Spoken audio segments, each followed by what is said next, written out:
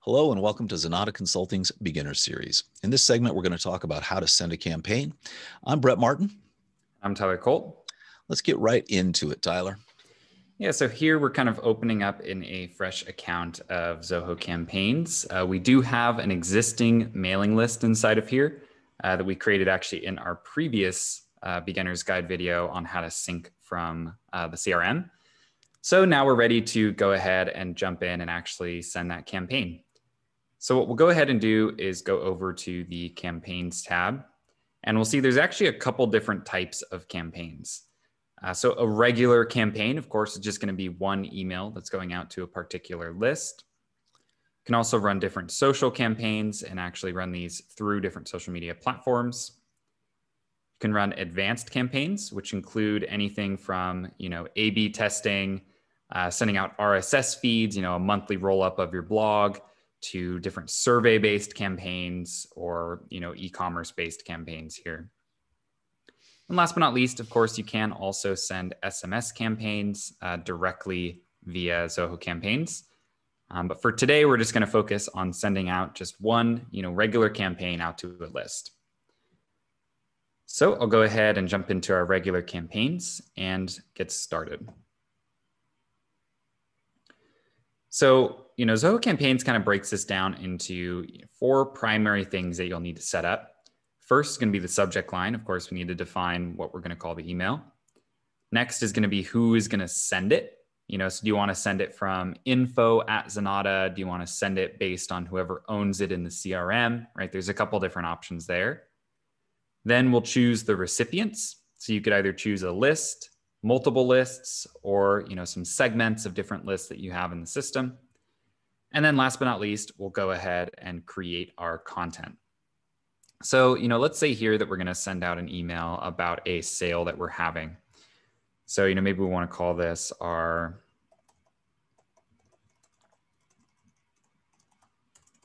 beginning of year sale.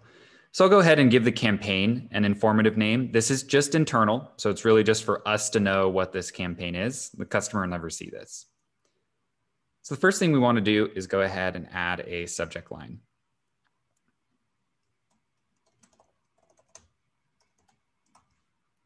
We'll go ahead and just create a subject line here.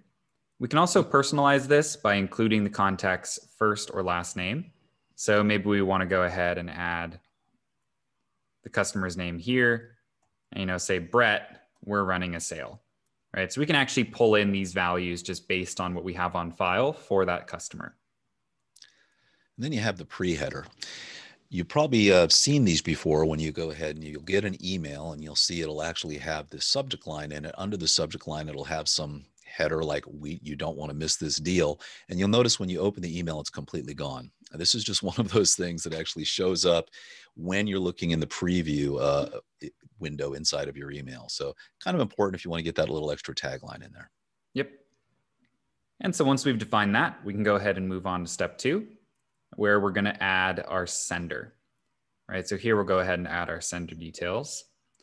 And here's kind of the biggest choice to make is this first option. Do we want to send this from, just a predefined sender, or do we want to send this out from our CRM owner address?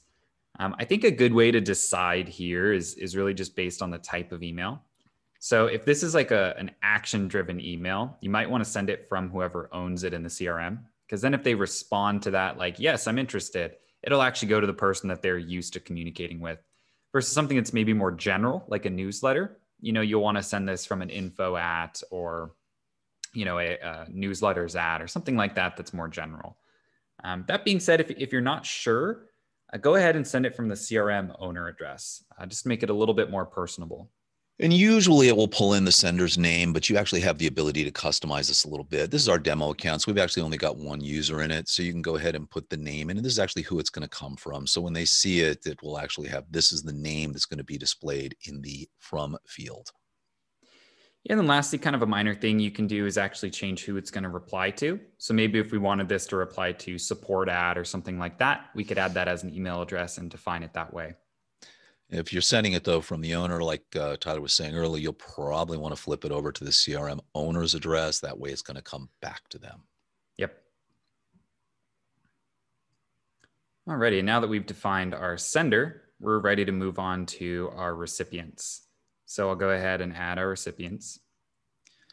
And if you watched our previous getting started tutorial we actually went through how to set up an import from the CRM, and we did a little small one where we showed you how to import customers, then break it down into a segment where it would only be vice president. But in this case, we're just going to go ahead and choose the customers.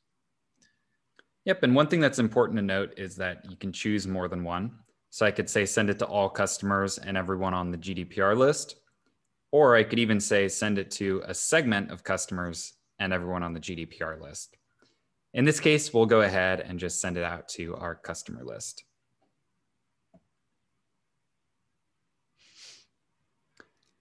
Okay, and then last but not least, of course, we're going to go ahead and create the content for our campaign. So once I go ahead to create this, I have a couple different options. So if I've ever saved templates, I can pull one in from there. Zoho also has a lot of pre-designed templates, that are actually going to have content, imagery, and things like that within them. Or I could kind of choose a drag and drop template, where it's going to be kind of designed and maybe I drop in the text and images where necessary. Last but not least, you can also create these by coding HTML directly into campaigns or uploading it. Or you can create them as a plain text, which is basically going to appear like a hand-typed email.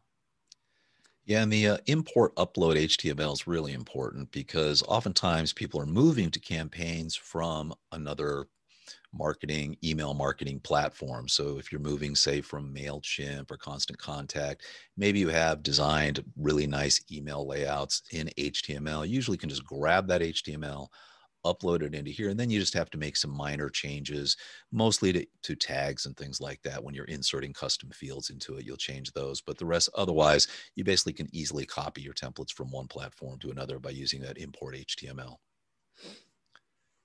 So in our case here, I'll go ahead and use one of these basic templates and kind of walk through a couple of the different options here. So when I choose that, we're going to see, kind of the skeletons that they're providing for us to use. And we can choose really any of these options to move forward. So I'll go ahead and just choose kind of a simple one here. Actually, let's do a blank one. I'll show kind of adding some of these options. So let's go ahead and select our template. And so over here on the left, we have all of the different elements that we can use to actually create one of these templates. So maybe we want to delete it off with a banner image. I can go ahead and just, click and drag this right over. And then I can choose any local file or option here that I want to upload. And so then once we have our image uploaded, we can go ahead and choose the sizing. So in this case, we see this image came in maybe a little bit too big for the page. So they have a couple pre-chosen options where I can say, make it small, make it medium, make it the original size. I can fit it as a banner, which again, in this case, is going to make this a little bit big, but this is kind of the standard sizing that you would use. For something like this, that's a logo, we'll go ahead and just use a medium-sized option. I'll have it centered on the page just like this.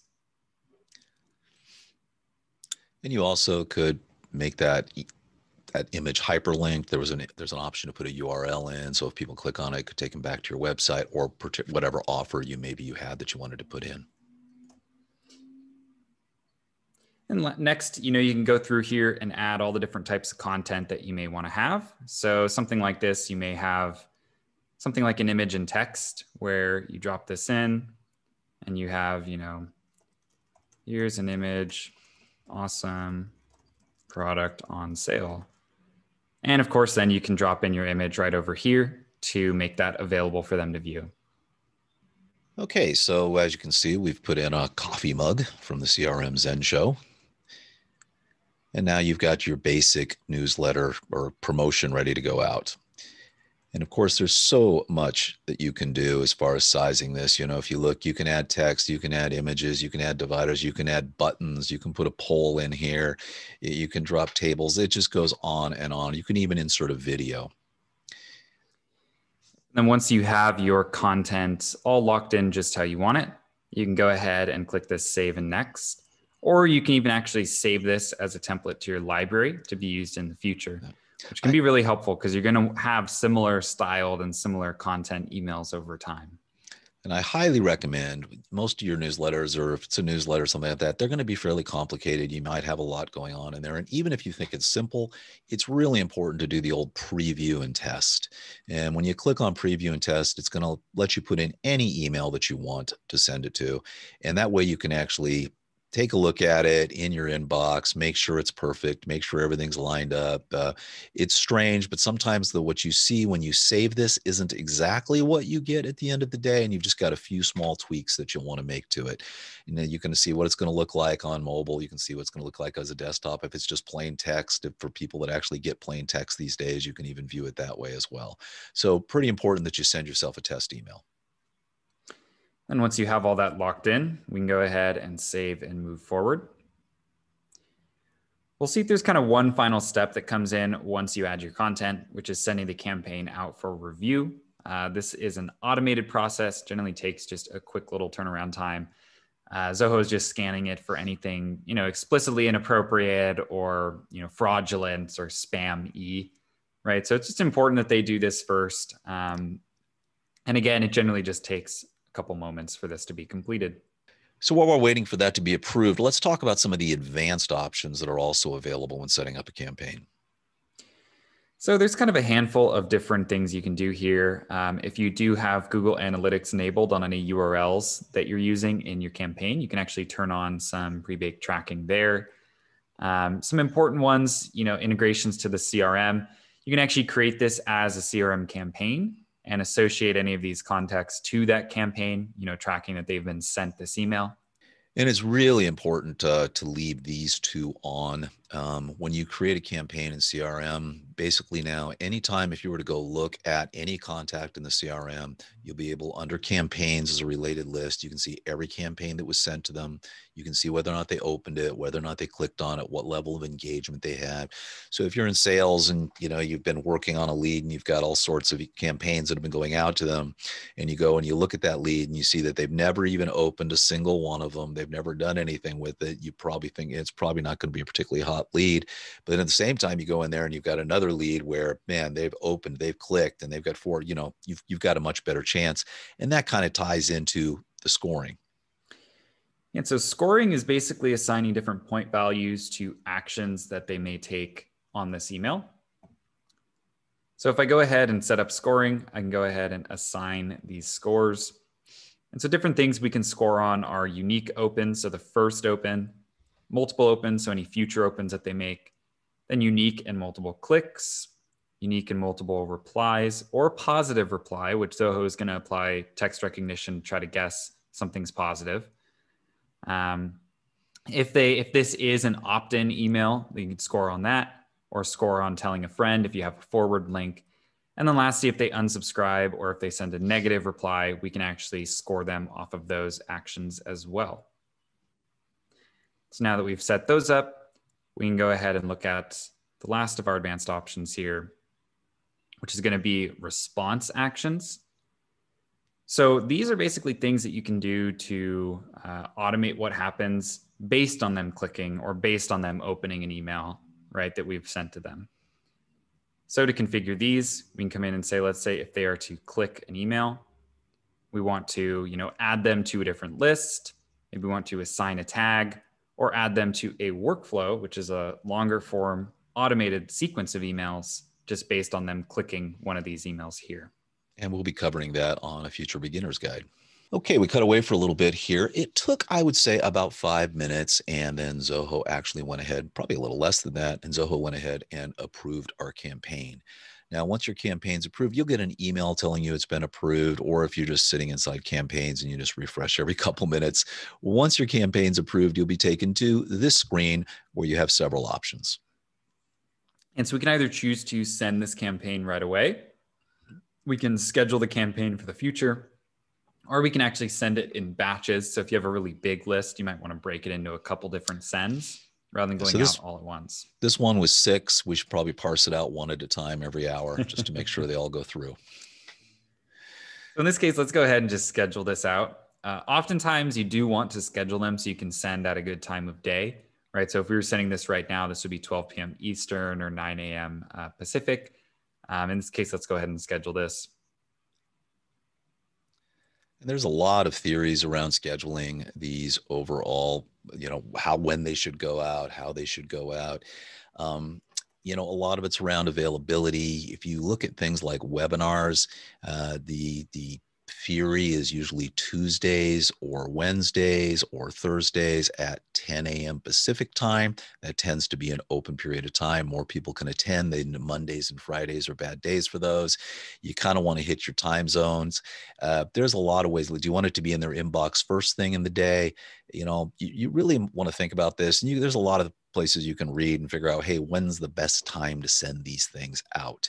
I kind of like 6 or 7 a.m. Pacific time. That usually gets in everybody's inbox first thing in the morning. And it's one of the first things they see if you're trying to put a promotion out like this.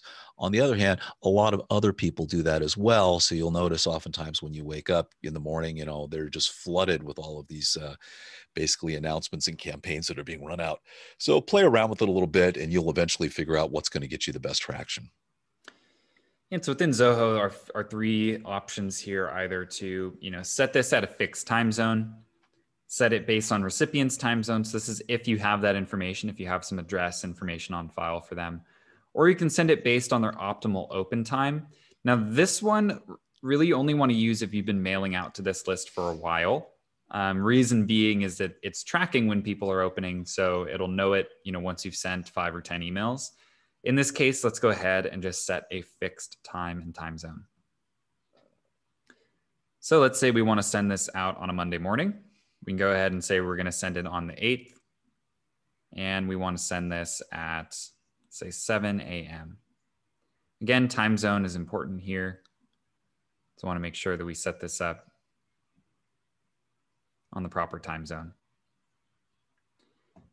And once we schedule this, we are ready to go. So we can go ahead here, and now our campaign is scheduled to go out. And that is how you set up a campaign in Zoho Campaigns. We hope you enjoyed this video, and we'll see you next time.